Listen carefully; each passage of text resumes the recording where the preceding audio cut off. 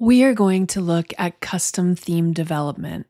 In this part of the course, we will be focusing primarily on block themes.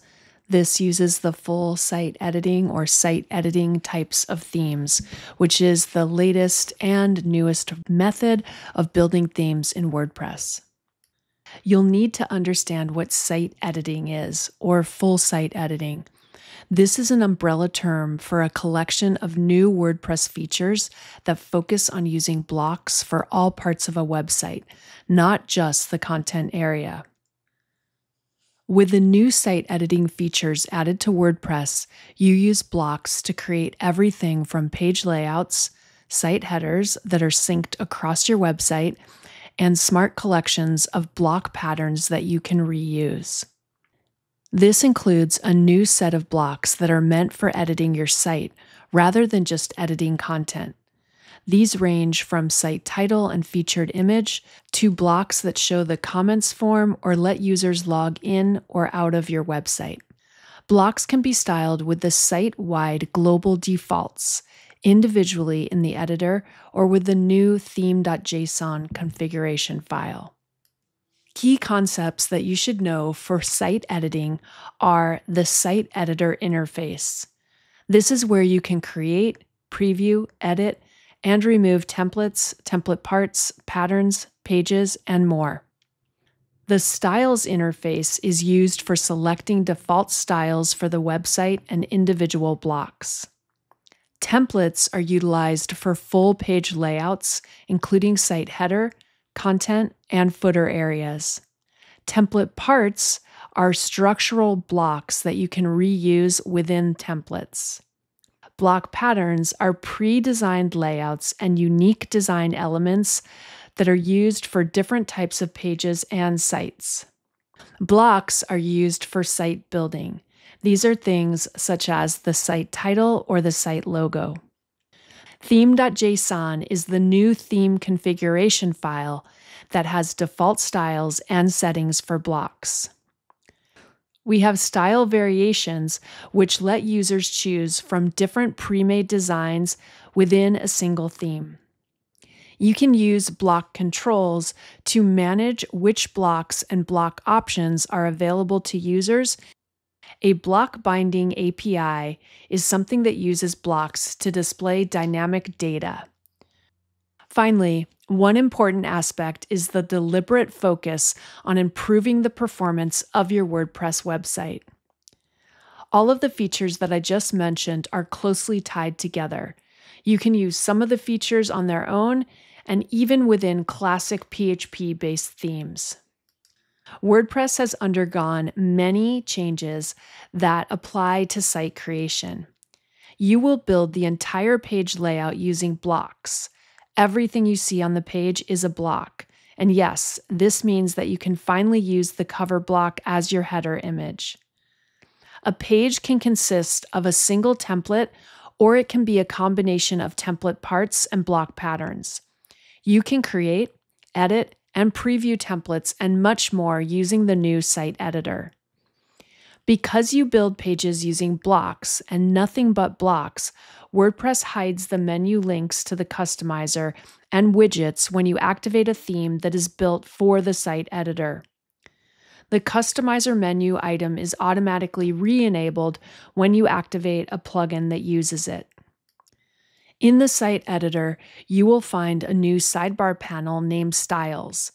In this panel, you can select default colors, typography, including font families, width and spacing for the website, and different block types. This is also where you can create custom CSS. Theme developers are experiencing changes too. With full site editing, developers will primarily use HTML templates instead of PHP files and HTML comments and block markup instead of PHP functions. Here's an example of block markup. You can see that we start off by placing information inside of comments. Then we default to standard HTML. Theme authors can no longer rely on the customizer for global options. Instead, global styles and block patterns have more significant roles. How the site editor and themes work together.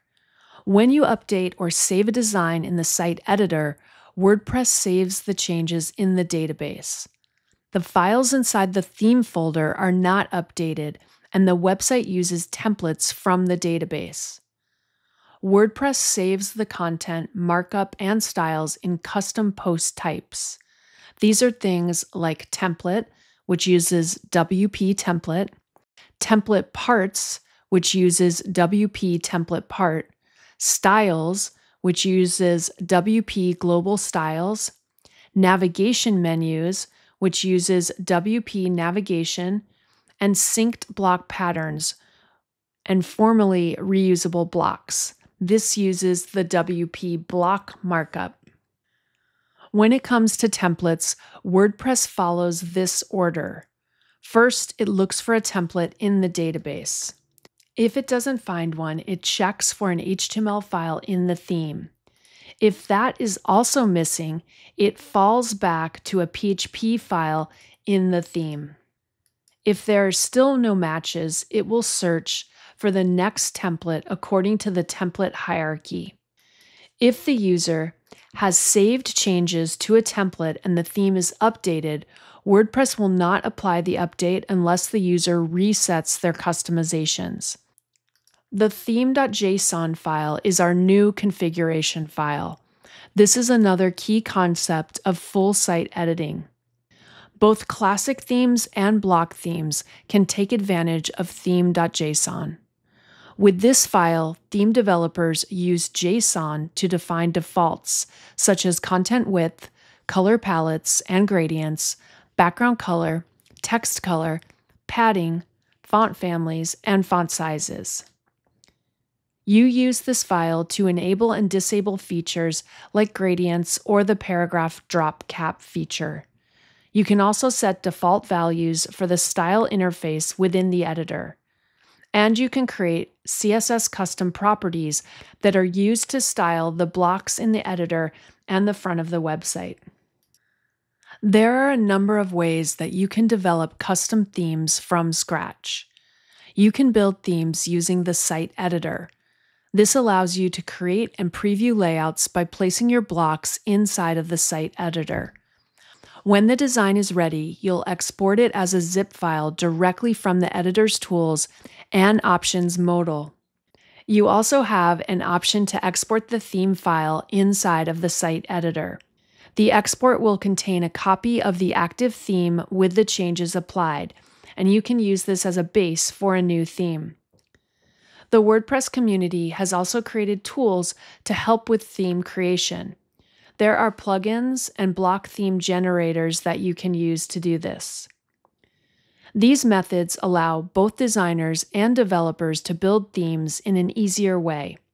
In many cases, these methods will contain fewer files and less need for custom CSS and JavaScript. Throughout this section of the course, we are going to be looking at various ways in which we can design and build custom themes. I hope you enjoy learning about these powerful features so that you can ensure that WordPress behaves exactly how you want it to.